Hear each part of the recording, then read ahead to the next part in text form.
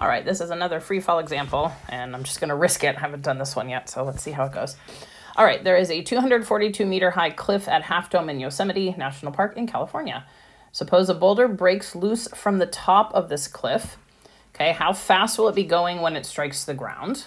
And assuming a reaction time of 0.270 seconds, how long will a tourist at the bottom have to get out of the way after hearing the sound of the rock break loose?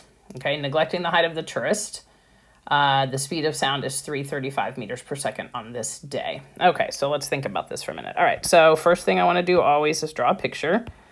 Okay, so I have the rock. I guess the person would probably be under it. It's not a projectile. Okay, so dude's under it. Okay, and this is 242 meters. All right, let's just figure that part out first. It's going to start at a velocity of 0, right, because it just breaks free. It's not thrown or anything. And I need to set a direction, so I'm going to pick down, okay? I almost always pick down if it starts off dropped or going down, right? The only time I might pick up is later, like if it's thrown up, which we'll see a little bit later, okay? All right, so let's write down what we know. So we have the V naught of the rock is 0. I want to know the final velocity of the rock.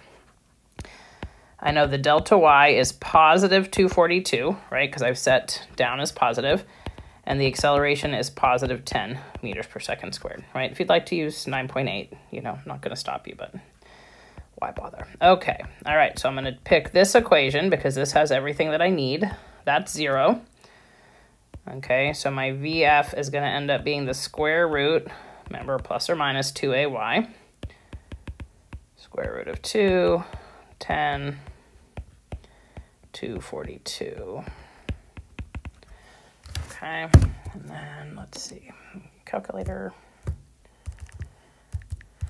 20 times 242, and then square root, pretty fast, 69.6 meters per second, okay?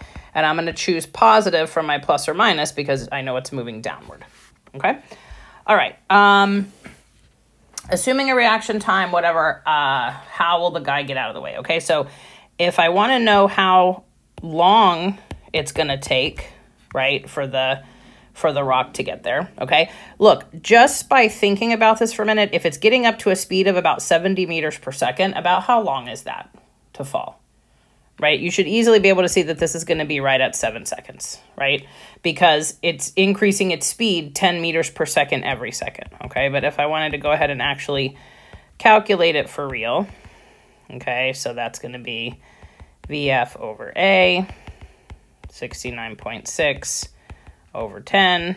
Oh, look at that. Just what I said. 6.96, seconds. Okay? Right? So think about the problem. So that's a pretty decently long time, right? That's a pretty decently long time. All right? Okay, so now let's see what's happening here. This is going to get a little trickier. So the guy might not see it. I think what they're trying to get at is he'll hear it. Okay? So if the speed of sound is 335 meters per second, all right, and he is 242 meters away, right?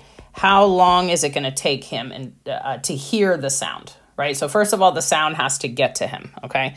So this is just going to be a really simple, like, average velocity type equation, okay? So T equals delta Y over V, 242 over 335. So it's going to take him about 242, 335.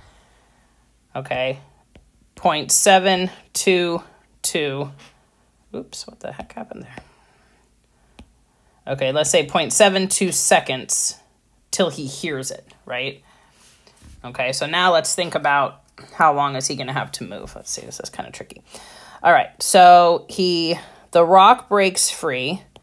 He hears it 0.72 seconds later, okay?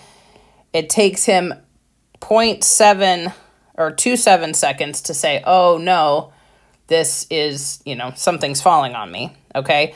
So that's about 0.99, or that's going to take him about 1 second until he can actually move his body, right? Because it takes time for the sound to get to him. Then his reaction time for his brain to register, uh-oh, danger, takes about 1 second, okay? Right? The boulder takes about 7 seconds to fall, so I would say that leaves him about 6 seconds to get out of the way. If he, you know, registers that immediately as a threat and then moves out of the way. So I would say that gives him about 6 seconds to get out of the way. Okay, the time for the speed of sound plus his reaction time, that takes about a second. And then he gives him about 6 seconds to get out of the way. So yeah, doable, as long as he's paying attention. All right, that's it.